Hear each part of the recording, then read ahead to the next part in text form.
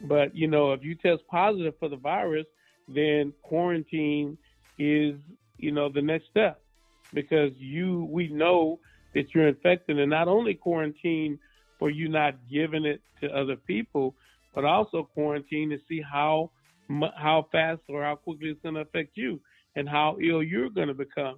So these are things that are being worked out at the hospital. I was in the hospital today, and the medical director was telling me that we're meeting all day, every day, trying to put these teams together and these action plans together so that we, at my hospital, they haven't had a case yet. So we're gearing up to be prepared for when somebody is positive. What are we going to do? Because this is fairly new, and it's just getting to the United States. So we're working in China. The information coming out of there is not reliable, because obviously they don't want people to really know how bad it is. And so we can just rely on what they're telling us, and from what the medical professionals that get out information, they had to be very careful about doing that in China, because it could end very badly for them. But the things I hear are saying that it's much worse in China than they're letting on, because they don't want the rest of the world to be afraid to deal with them, and Chinese people can't do this and that. So we just have to be vigilant. We understand the virus. We understand what we're dealing with. Now we just have to put precautions in so we don't, infect ourselves. And if we do that and panic, I think we'll be much better off. But what happens, because they are saying, what if you don't have insurance? That's another concern, people who don't have health care, because people will be charged. And if you can't afford to go to the hospital, what are you going to do if you're infected with the coronavirus? Right. And that's another concern. Right. Well, in this country, it is illegal for the hospitals to deny care to someone who is ill. I've been taking care of women with no insurance for 30 years. They all get the same care as somebody with Blue Cross Blue Shield. Okay. So it's not going to be a situation where the hospital is going to be out there in front and say, if you don't have a medical card, get away from here. They can't do that. It's illegal. So I don't think people should panic any more than usual if they don't have insurance. If they get sick, they're still going to come to the hospital. Hospital's still going to have to take care of them. So, again, the issue, the most important thing for everybody is to not contract the virus in the first place. And that can be done by keeping your hands clean, sanitized, and out of your face, out of your mouth and nose. What do you?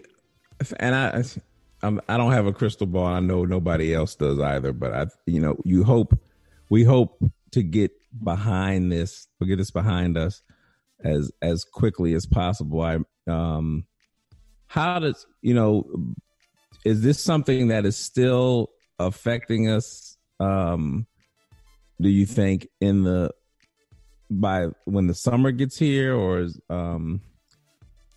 I can't remember. I remember, I'm thinking back to the last thing that they talked about as a pandemic. I don't know if it was it H1N1 or something like that. I think was the last thing I remember hearing folks talking about, and it was talked about, and then it wasn't, and then I didn't hear about it again. And this virus, do you think this is something that will be something we'll be talking about into the summer in the same way, or do you think people will finally get the message and it'll die down some because they're taking the proper precautions? I mean, I know that's what I'd hope in a perfect world that we're not talking about it at that point. But is that realistic? Or is that pie in the sky? Or well, let me give you an example of a virus that when it first came on, everybody who got the virus died. You remember that virus? HIV? Oh, wow. Uh-huh. Now, right. Okay. Everybody that got it died. Now, very few people are dying from it because now multiple medications have been developed, and we can basically get a patient's lymphocytes down to undetectable, i.e. Magic Johnson. So something that comes on and kill, it's a terrible thing right now. It's killing lots of people right now. However, like I said in the article that I read, there's already a tremendous amount of information known about this virus, and they're working on vaccines, et cetera, but it takes a while to develop a vaccine. It's not something that happens overnight. So the experts said it's not going to happen right away. And until it does happen, the virus, unless we use public health and, proper hygiene, it's going to continue. But eventually, we will come up with vaccines and, medications that can curtail the virus. But right now, we're trying to keep it from being a pandemic, of massive proportions. And right now, the only way to do that is for us to take a public health approach and a sanitary approach and keep this virus. It would be different if we didn't know anything about how people get it. We didn't know. We know that it only can get in your body if you put it in there. So that's the take-home message. And all the sanitation, all the bottled water is not going to help unless we do this common sense public health issue, just cleaning your hands, wiping down surfaces where you working or where you living to keep the virus out of your system. And if we do that right now, that's the only thing that's going to help us, because there's no medicine for it, as you stated earlier. So the key point, keep it out of your body. I like that one. I like that. Chief, what you got? Well, I tell you, this has been a very informative show. I know that. Well, I tell you, Dr. Albright, you made me feel good until you brought up the point about the water, because my wife had me buy so much water, I had to put some of it on layaway. So, like I said, all you do, Mike, is say, baby, what is this water going to do? Why do we need so much water? Because it's going to hose him down. Without the faucet. She going to dash you in the face with the water. See, it's just a panic thing. And fortunately, Mike, it's not necessary. Or it just costs you some money. Yeah, but it did. It cost me a lot of money. It's not going to do anything to prevent the virus from getting into you. The only thing, unless you take that water and boil it and use it to wash your hands. Yeah, or deliver a baby. Yeah. Yeah, right. That boil it and deliver a baby. Other than that, the take-home message is that, don't forget your common sense. Sure. And don't forget, information is the key. Information and knowledge is the key in this thing. And we have the information, and that says that you're not going to get it just walking down the street breathing air. You're not going to get it by drinking water. Sure. You're not going to get it by eating, unless now food preparation, not cleaning your hands or somebody fixing your hamburger, said that, so that kind of precautions that we're supposed to be taking anyway, if we ramp up on those, so that would be the thing that I would say, just make sure that you pay attention to what you're doing with your hands. If you're going to cook, make sure you wash those hands first. If you're going to be handling people or anything, going into public areas where you got all kind of stuff going on, make sure you wash your hands when you get, they said put some sanitizer in your car.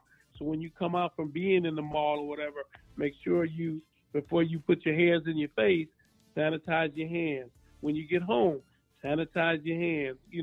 If we are virulent and vigilant in keeping our hands clean, you're unlikely to put that virus in your system, and then you won't have to deal with it. Gotcha. The thing that Dr. Arthur said about health, you still need to exercise. You need to eat a balanced diet. You need to, if you need vitamin C or whatever, take it. Just keep yourself as healthy as possible, because if you're weak and you contract the virus, then it has a much better chance of harming you rather than if you're healthy.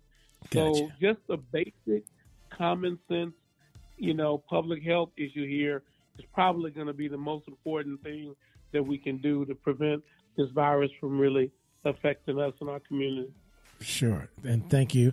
And Dr. Audrey, any parting words for our listeners? Good hand washing and good hygiene at home and in public. Make sure you wash your hands very well. And if you have to wear, CDC is not recommending masks, quote unquote. But if you need one, use it. Protect yourself and protect others. Gotcha. Well, we're going to let you have the final word. And again, Dr. Audrey and Dr. Albright, we really appreciate you being here this evening. Yeah. You have really given us some incredible information. And then, Matt, do you want to add anything before we take it out? No, I just want to echo my thanks to you, because that I feel a little better, but now I can make everybody else do that. Make sure that if they're coughing in their elbow, make sure they wash their clothes. Don't keep it around there for a week smelling bad, because if they're not washing their clothes in a week, they've got some other problems. Right. Exactly.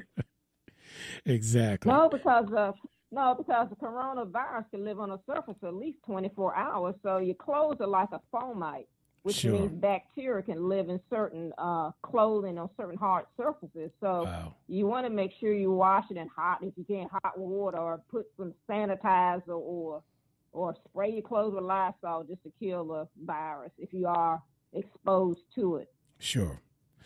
Well, we're going to let you have the last word, Dr. Audrey, and again, Dr. Albright from Riverside, California, and Dr. Audrey from Washington, D.C.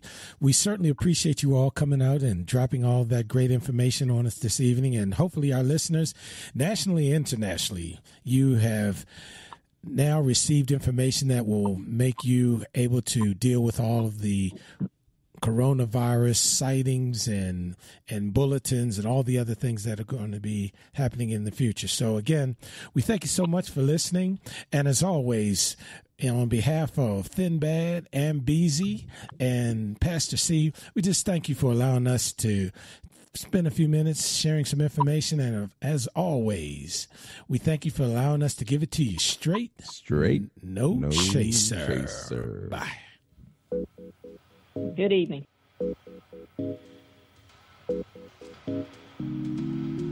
You've been listening to Straight No Chaser. So join us next week for more hot topics.